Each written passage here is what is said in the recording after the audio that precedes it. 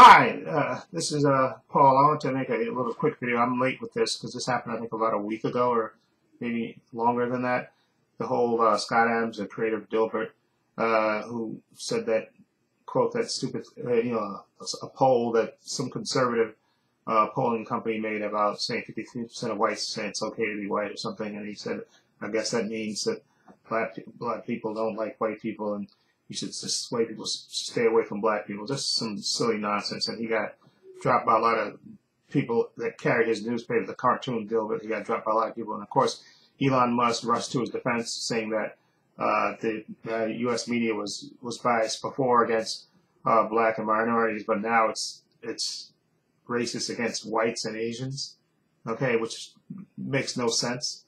Okay, this makes absolutely no sense. But then again, you have to realize, I guess, where Elon Musk grew up in. He grew up in Pretoria, South Africa, where they, had apartheid. So I'm not surprised. And plus, look what he's done since he's taken over Twitter. He's basically made it a free-for-all for white supremacists. They've flooded it since he basically lifted restrictions on it. So it's not surprising to me that Elon Musk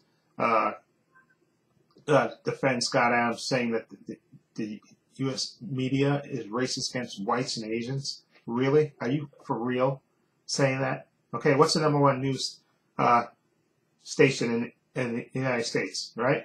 It's Fox News, which is a conservative thing. So if it's so racist, why would Fox News be able to flourish? It makes no sense. Okay, just again, Elon Musk is a moron.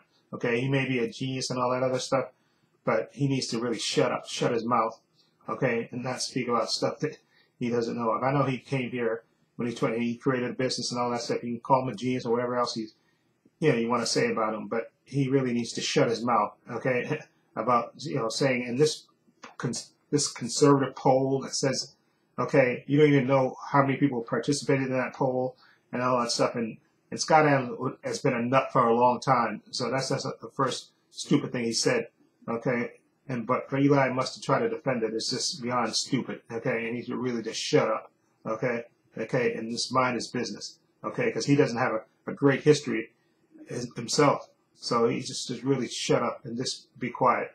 Anyway, let me know what you think of this whole Elon Musk trying to defend Scott Adams. I know he tried to back off of it a little bit later, but to me, to even open his mouth and say that dumb statement that the media is biased against whites and Asians, that makes zero sense, okay?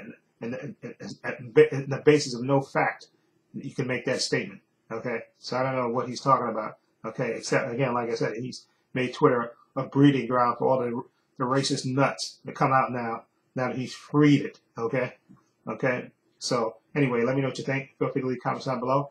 I have links to my social media in the description box, Facebook, Twitter, Instagram. Also, I have a link down below to my main channel, Trepacer, in the description box as well. Also, I have a link down below to my Patreon. Okay, and I want to say a special thank you to my Patreon, which is only $5 a month. I have tons of content on there. I have unedited movie reactions, unedited TV show reactions on there. Tons of content. Follow the link below. It's only $5 a month. If you want to support me, that's the way you can do it. Also, please give this video a thumbs up. Helps the channel, and I truly appreciate it. Also, hit the subscribe button, hit the notification bell, so you know when I upload new content to this channel. And this is Paul saying so long, and take care.